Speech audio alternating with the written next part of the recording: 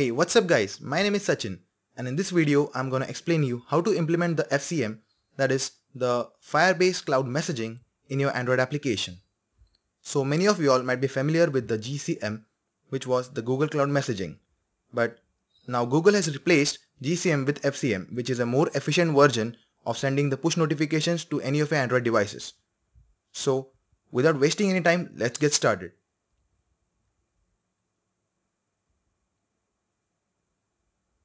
So the first thing we need to do is we need to go to the console.firebase.google.com to set up a new project for the FCM. So now over here, just click on the create new project button and put a name for your project. I'll put it as FCM demo or FCM tutorial. Then select the country or the region which you belong to. And finally, create the project.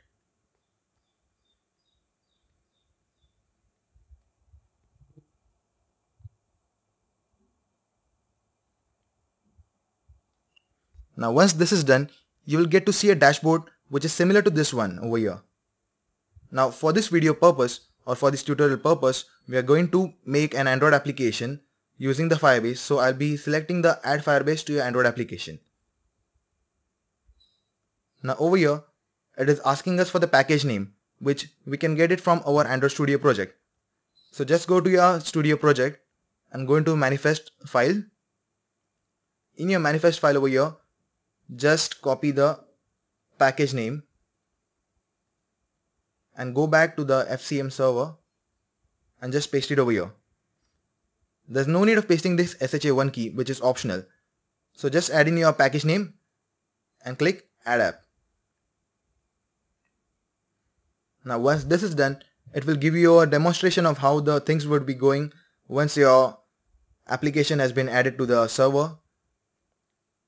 And one important thing is that it would automatically download a Google-Services JSON file which we need to copy to our Android Studio project.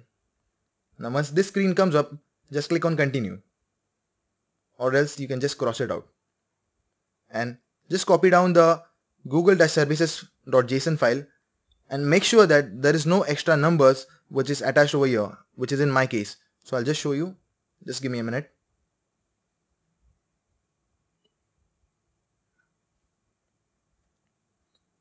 Now copy this JSON file and go back to your project, and from your project select an option for the project, which in earlier case was Android. Expand the options, go to the app folder, just click on the app folder and click paste. Now over here, keep in mind that we need to get rid of these extra numbers which are over here. In your case, there might not be any numbers because you might be adding the the JSON file for the first time. In my case, there are many JSON files available in my downloads folder. So just rename the file.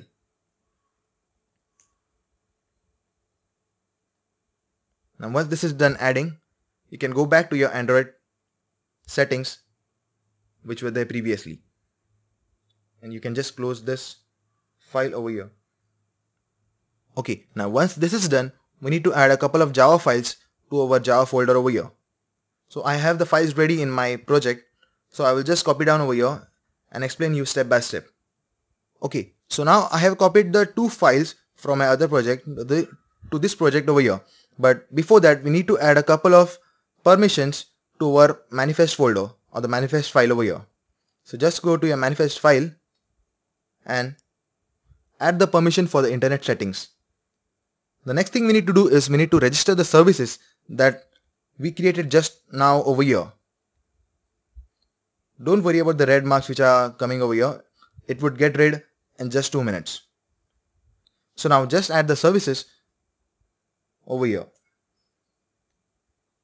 Now once this is done, go to the build Gradle file, which is the first file over here. We need to add one dependency over here. So just add this dependency, and after that click on the sync now button. Now this might take a couple of seconds to load.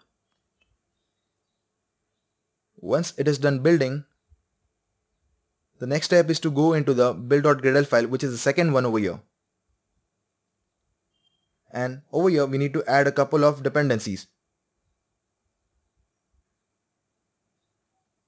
The first dependency goes over here and the second one goes right down over here.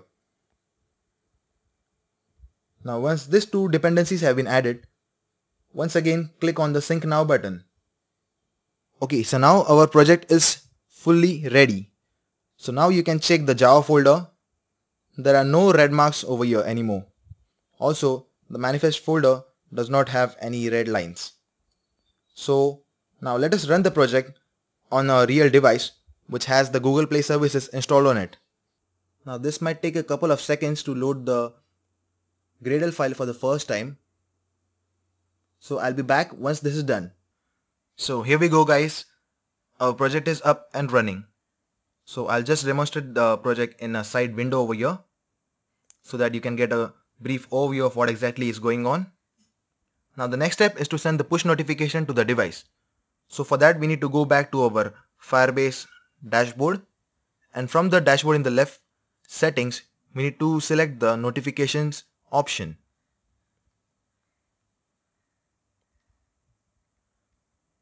Over here, send your first message. Type in the message text and the label.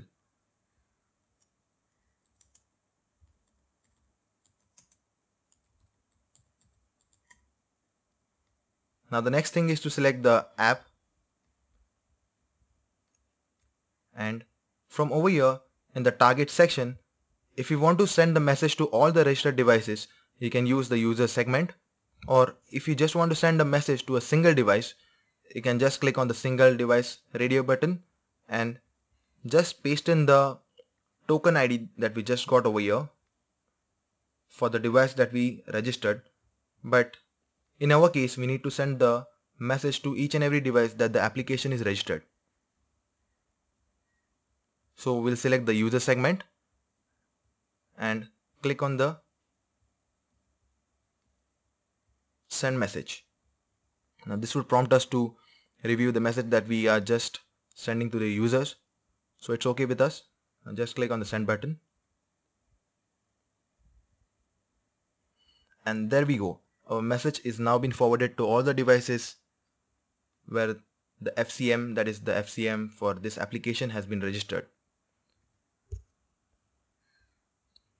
So that's it for this video guys.